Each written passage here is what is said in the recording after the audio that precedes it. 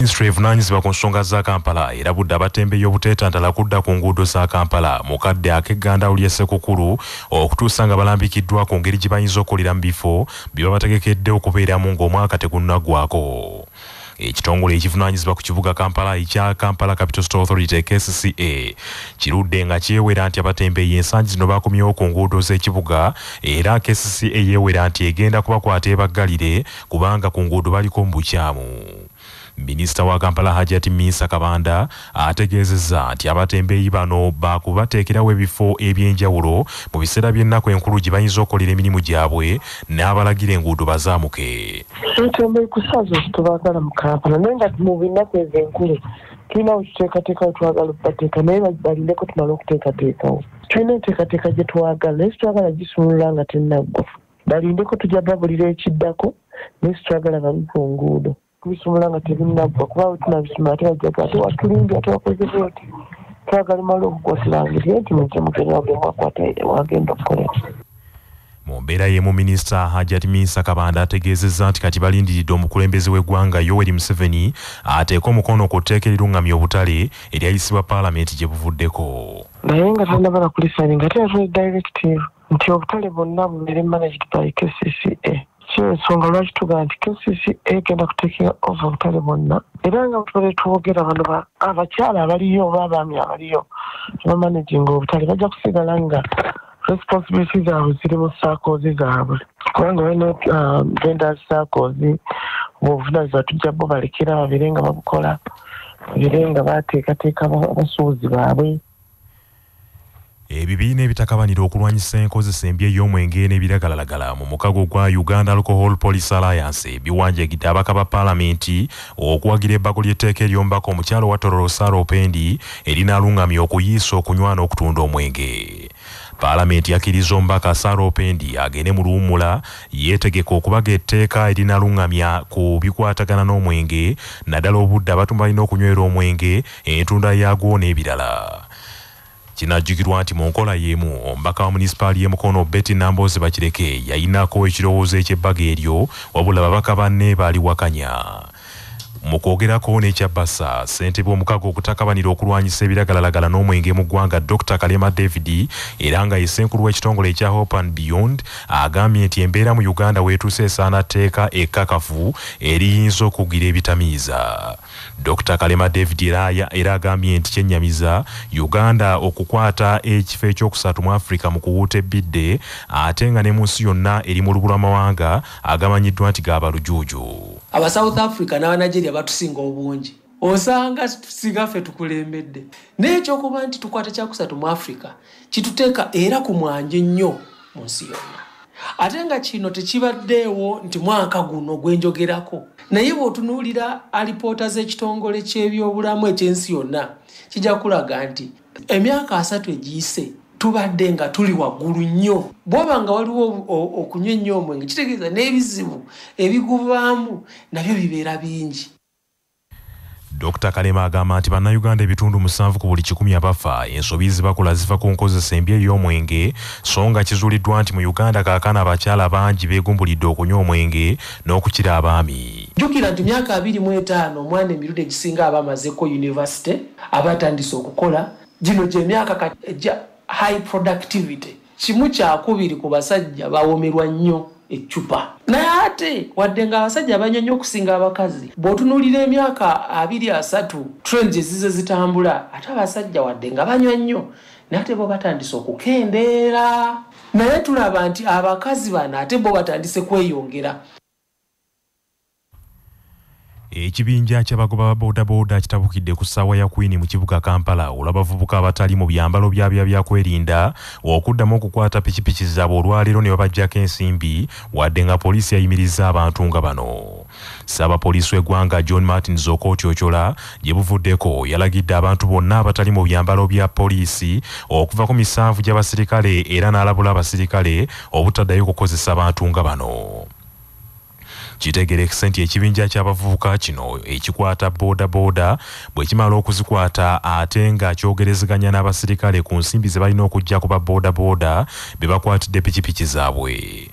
abakwatiddwa pikipiki zaabwe bawanjagidde poliisi ebayambe ku bavubuka abo. Abampita Sekate Alex obuzibu bwe tusanze poliisi okuvaayo newaayo ekiragiro tebaddamu kwata bodaboda nga tebali mu uniform naye waliwo abavubuka ku ssaawa ya Queen waliwo abavubuka simanyi abasaalongo baani bakolagana ne poliisi ne bavaayo ne bakwata bodaboda buli piki bagijjako emitwalo 2 wetaba mitwalo 2 bakuteeka ku breakdown 2 ku 3 kati bewaana bagamba okira kumachi okwata piki zo 10 oba oli mitwalo 3 naye ng'ate ffe okufuna emitwalo 2 tumala ebbanga ddene nnyo okuzifuna naye bo ne batwala butwazi. Amanya bampita Jose Makinde tusanze okunyigirizibwa abasajja bali muleya batusumbuwa nnyabo batukwata buli kaseera tumanyi lwaki balemeddewo abalali babadde kati nga Busega na Tete bakwata piki batumazeeko emirembe tumanyi lwaki balemeddewo naye ndowooza bayinza okuba babulooka b'abasirikale kuba ye wakwata omusirikale senga kwata oyo yakuza ebbali y'omu yakutte n'agamba yogera n'afanze ayaga ssente bweziti omusirikale yaba atyokola ki okumulaba ng'ali enguzi afanze aga emitwalo 3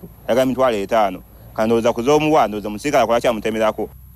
Patrick Onyanga ayogerera poliisi mu Kampala n'emiriraano agambye nti bagenda kunoonyereza ku bantu bano naye abadde tannafuna kwemulugunya kuno mu butongole.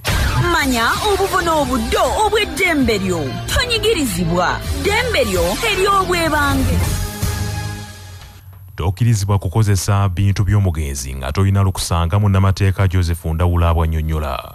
Omuntu yenna bw'afa teri muntu yenna akkirizibwa kukyusa bwannannyini bwa bintu bye oba okubikozesa mu ngeri eganyula ye ng'omuntu ng'omuntu oyo tayise mu makubo galambikiddwa. Amakubo ago ateekeddwa okufuna ebbaluwa okuva mu kooti gye tuyita letters of administration singa omuntu oyo eyafa abeera teyaleka ddaame. Singa aba yaleka ddaame abeera afuna kye tuyita probate. Wabula singa omuntu oyo abeera yakafa nga temunnaba kusobola kufuna bbaluwa ezo mugenda ne mufuna olukusa okuva administrator general asobola okukibakkiriza okubaako engeri gye muddukanya ebintu by'omugenzi. Obukulembeze bw'Obuyisiraamu ku ludda olw'Ekibuli bulagidde Abayisiraamu abali wansi obukulembeze obwo beewala enteekateeka ez'okulondesa ezitegekeddwa ekitebe ky'Obuyisiraamu e Kampala mukadde okutuusa nga bafunye okulambikibwa okutongola okuva mu ofiisi ya Supreme Mufti. Abakulembeze ab'enjawulo wansi obukulembeze obw'omuzikiti gwa Kampala mukadde baasisinkanye olunaku lw'eggulo ku kitebe kya Old Kampala ne baweebwa empapula bagende bazigabira abantu bakulembera batandika okwewandiisa okwetaba mu kulonda kuno okw'obukulembeze bwabwe. Abakulu ku kitebe ky'Obuyisiraamu ekibuli balagidde abakulembeze abagwa wansi wa kibuli omuli bamasheekhe bayimaamu n'abalala obutenyigira mu nteekateeka zonna. Akulira ebyamawulire ku muzikiti ekibuli Dr. Muhammad Kigundu Musoke asinzidde mu lukuŋŋaana lw'abannamawulire olutudde ekibuli n'ategeeza nti bategeddeko nti waliwo abakulembeze abali wansi wa yafeesi ya Supreme Mufti abaweereddwa ebiwandiiko ebyo kyokka abasabye obutabaako kibakola okutuusa nga balambikiddwa mu butongole okuva mu ofiisi ya Supreme Mufti. Dr. Muhammad Kigundu Musoka agambye nti balina ssemateeka abatwala era gwe batambulirako kaakano bwe wanaabaawo okulonda kwonna okutegekeddwa ofiisi ya Supreme Mufti bajja kubategeeza mu butongole. Ofiisi ya Supreme Mufti bukulembeze obujjuvu era obwetengeredde nga bugatta zi Supreme Districts z'Obusiraamu mu 30 amatwale gaazo n'emizikiti gyamu gyonna. Mujjukizibwa era nti Office ya Supreme Mufti na constitution yayo eyawulidde era terina ntegeka za kulonda yadde okwewandiisa mu kaseera kano. Mu mbeera y'emu abasabye obutawuliisibwa kubaako nteekateeka yonna gye beenyigiramu ekwatagana n'ebyokulonda nga tebasose kulambikibwa. Kinajjukirwa nti gye buvuddeko abakulembeze okuva mu disitulikiti ez'enjawulo baakuŋŋaanira ku muzikiti gwa Kampala mukadde okulaba engeri gye bayinza okutereeza obukulembeze ne ssemateeka alamula erudda eyo wabula bangi baavaawo nga tebakkaanyiza n'ebyali bisaliddwawo abakulu abaakulemberwa mu Mufti wa Uganda Sheikh Shaban Ramadhan Mubajje. Ekibira kya gavumenti ekyegguda ekisangibwa ku lubalama lw'ennyanja Nalubaale ekitubulu mu kibuga Ntebe ekyolegedde okusaanirawo ddala olaba tamanya ngamba batandise okukitema n'okukisalamu poloti. Omusasi waffe George William Kakooza katuwa ebisingawo. Abakulembeze ba municipali y'Entebbe nga bakulembeddwamu Mayor Fabrice Lulinda, Town Clerk Charles Magumba, bakansala nga babadde wamu ne poliisi we batuukidde mu kibira kino bakizudde nti waliwo ogutundutundu ogwasaayibwa nga n'abagusaba babadde tebamanyikiddwa era nga kino kitegeerekesa oluvannyuma lw'abatuuze ababeera ku mwalo ogw'egguda okwekubira enduulu mu bakulu bano.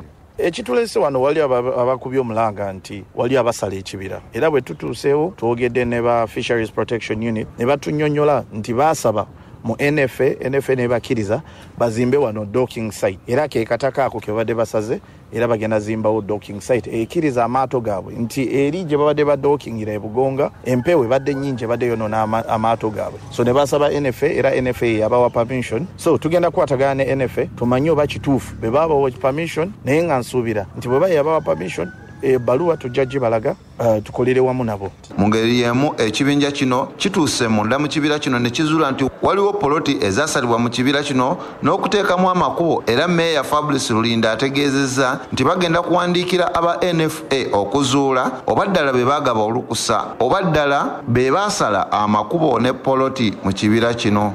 Era n'ekirala kye tulabye wano tubaddeeyo munda ne tusanga nti waliwo abaasalamu poloti munda mu kibira nga balina be bazimbayo bagezaako okulaba bakola enguudo ne ploti ne bazitema so nakyo tugenda kuwandikira NFA tunnyonnyole kubanga ffe nga Entebbe Municipal Council ate kino ekibira kyasimbibwa bannantebe twagala tumanye baani abasala ploti ate ani yabawa olukusa okuteekayo ploti mu kibira. Ku CBS FM ey'obujjajja nze George Mukakooza Entebbe.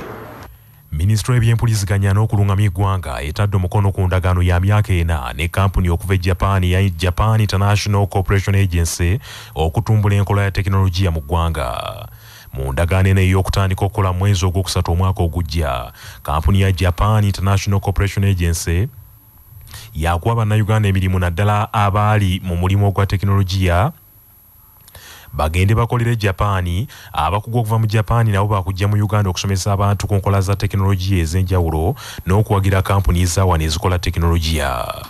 Bw'abadde ateeka omukono ku ndagaano eno ku kitebe kya minisitule y'ebyempuliziganya mu Kampala, omutesitesi omukulu minisitule eno Amina Zawedde ategeezezza nti enkolagano eno yakuyambako nnyo okutumbula ebya tekinologiya mu ggwanga lino n'okukendeeza ku bbula ly'emirimu.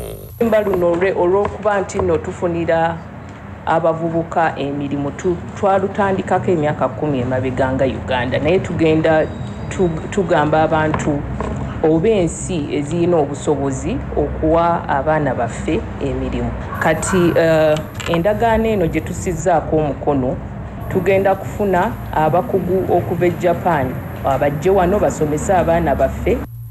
Uchiyama Takaichi akulira ekitongole ekya Japan International Cooperation Agency mu Uganda agambye nti oluvannyuma lw'endagaano eno baakutandikawo pulojekiti nnyingi mu ggwanga lino okusobozesa bannayuganda okwetandikirawo emirimu nga bakozesa tekinologiya.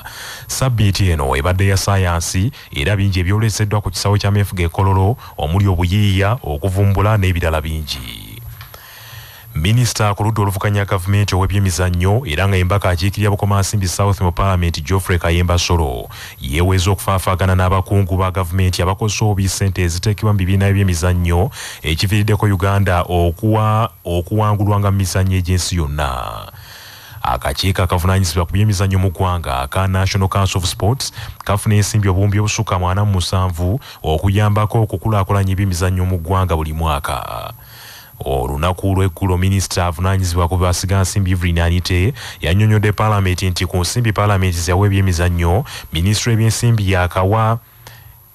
y'ebyensimbi yawa akakiiko kano ensimbi obuwumbi 17 okuyambako akakiiko kano aka National Council of Sports okuyitimusa ebyemizannyo.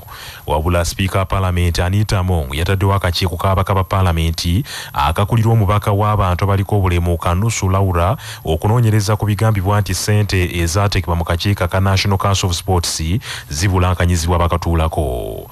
Omubaka Geoffrey Kayemba Solo asanyukidde ekya Sipiika Anita Among okuteekawo akakiiko okunoonyereza ku vulugu ali mu kakiiko k'ebyemizannyo ak'eggwanga.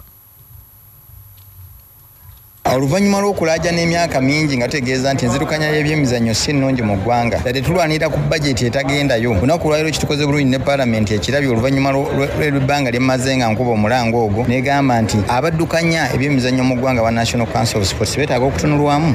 Kinkoze bulungi nti bantadde kakiiko ako okulaba ku bintu bye baddukanya n'engeri gye bakolamu n'emivuyo egiriyo emingi. Manyi tugenda kola okunoonyereza okumala, tugenda kubayingiramu paka munda tulabe nti ebyemizannyo bifunamu ng'eggwanga okusinga ssente ezijja ne zigasa abantu abamu abantu abatono abaliyo.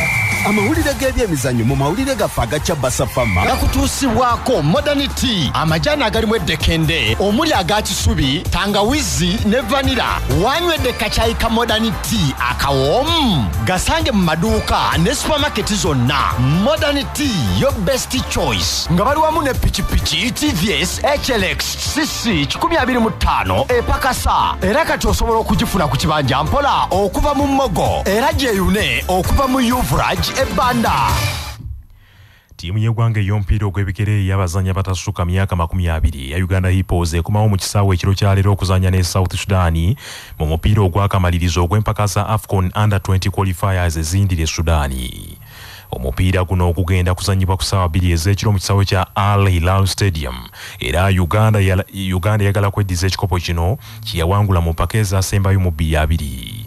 Uganda Hippos okutuuka ku final yakubye abategesa aba Sudan golo 2 ku bwereere ku semi-final ate nga South Sudan yakubye Ethiopia golo 4 ku 2 eza penalty oluvannyuma lw'okulemagana golo 2 ku 2.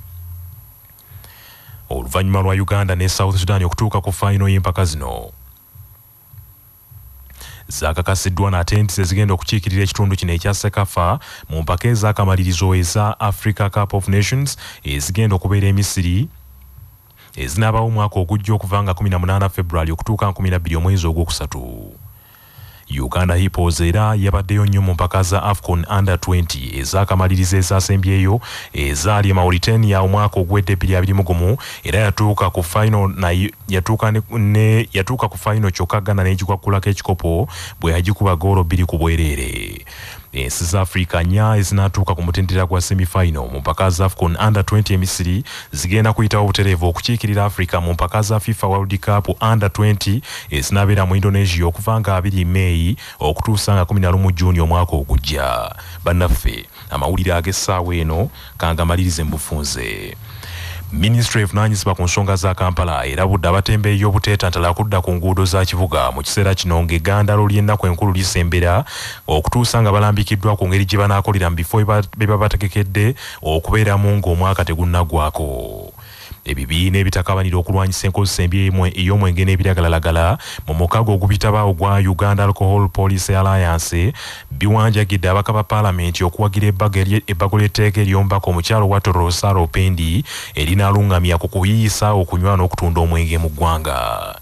Ekibinja ky'ababodaboda kitabukidde ku ssaawa ya Queen mu kibuga Kampala olw'abavubuka batali mu byambalo by'aba kwerinda okuddamu okukwata pikipiki zaabwe olwaleero ne babaggyako ensimbi wadde nga poliisi yayimiriza abantu bano.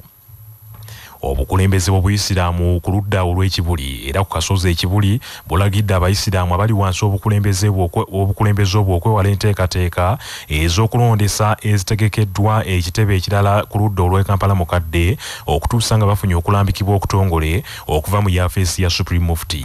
Bannaffe amawulire ag'essaawa eno bwe gatyo bye gagenze. Sigala naffe ku CBS FM ey'obujjajja. Nze Joshua Musaasizi Nsubuga agundegunde omutereka.